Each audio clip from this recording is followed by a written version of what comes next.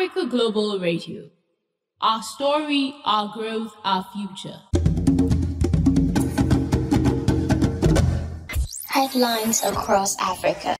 Welcome to Africa Global Radio. I'm Itumeleng Lebachambi, bringing you headlines across Africa for Wednesday, December 13th. In today's bulletin, Niger plans to start oil exports from Benin pipeline in January. South Africa selects nuclear power as part of measures to address electricity crisis.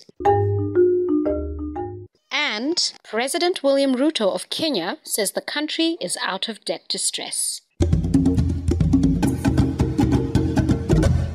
Niger's military leader, Abdurrahman Tiani, says the country expects to export its first barrels of crude oil through a new Niger-Benin pipeline in January.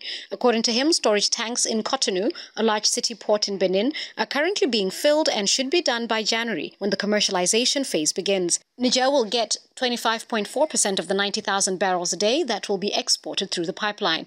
The PetroChina-backed export pipeline project was officially launched on November 1st, linking Niger's Agadem oil field to the Benin port of Cotonou. Tiani says the country aims to refine more oil locally and that their desire is not to market crude oil. They want to move towards a refinery which will process Nigerian crude, oil and soil. South Africa plans to increase its nuclear power production, which is currently marginal, as part of measures to address the electricity crisis in the country. The government says it had launched discussions with several potential suppliers for the acquisition of new production units. These could be conventional reactors or small modular reactors, which are less powerful but also less costly.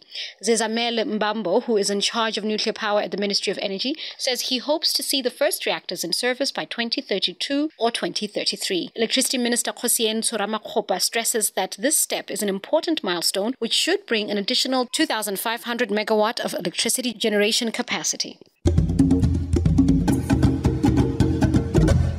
Kenya's President William Ruto says the country is out of danger of over-indebtedness. The East Africa's economic powerhouse has been struggling with challenging government coffers, high inflation, and a reducing currency that sent debt repayment costs soaring. Speaking at a public ceremony marking 60 years of independence, President Ruto notes that they have made the right choices, sometimes taking very difficult and painful decisions to steer Kenya away from the edge of a disastrous abyss of over-indebtedness and set the country on a new course. He further mentions that the gross domestic product had grown by 5.4% over the past 6 months.